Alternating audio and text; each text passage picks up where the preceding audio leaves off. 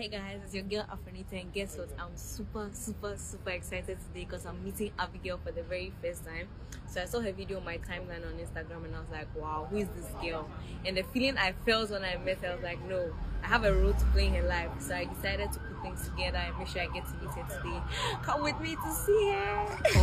If I know they with you, I no get stress. Señorita, oh, you carry stress. Last December, fly, you go Ibiza. And me, I no mind, I got the feature. If I know they with you, I no get stress. Señorita, oh, you carry stress.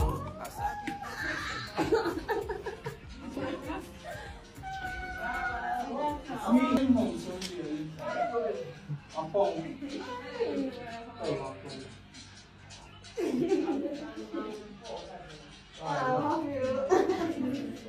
Hello. Oh, sorry, I didn't mean to miss you. Hello. How are you?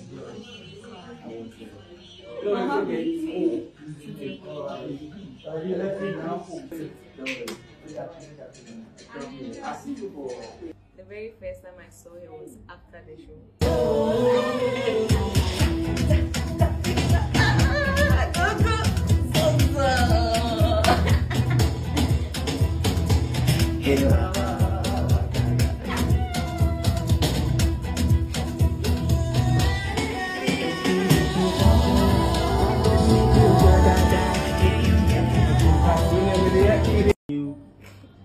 I'll say queen of the kids.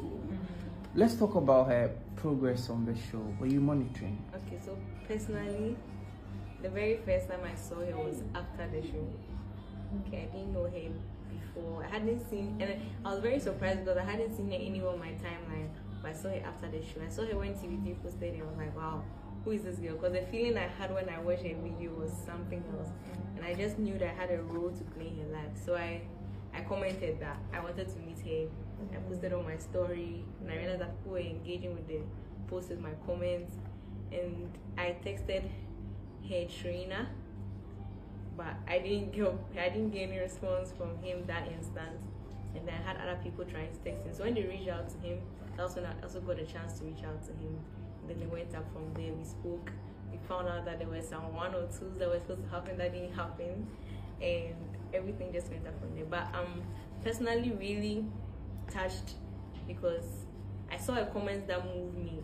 I saw a comment that said disability is not inability, and I didn't know that she had anything wrong with it. So I saw that comment and I was like, wow, if she's able to be this passionate about dance even with her condition, then it means that she's a special one, and then definitely we can't just let it slide. We must at least play a role in her life. So that's why I'm here with her, to make sure that she's able to know how special she is with dance. I see.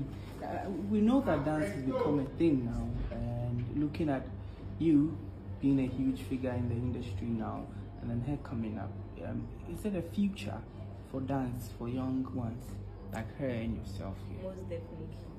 There's a very big future, because my aim now is to push little children out there, to let them know that dance doesn't end with us. Like, they had a future actually. So if there's any way we can help them, train them, make them better, and prepare them for the future, then I want to be that way. Let's be direct here. You said you're going to play a role in her life. What exactly are we going to be seeing, from you, your camp, and everything? Okay, so with that, some things you just don't know what the future holds. But when I saw the video, I just knew that there was something I have to do in her life. I prayed about it and I was like, no, I have to meet this girl on Wednesday. I didn't know how possible it was going to be, but God made it possible, and I'm here. Anything I can do to make her feel special, to make her know that that dance talent she has is heavier than what she thinks, is what I'm going to do. I don't know how I can help, but I'm going to help. Right. Boss, they come.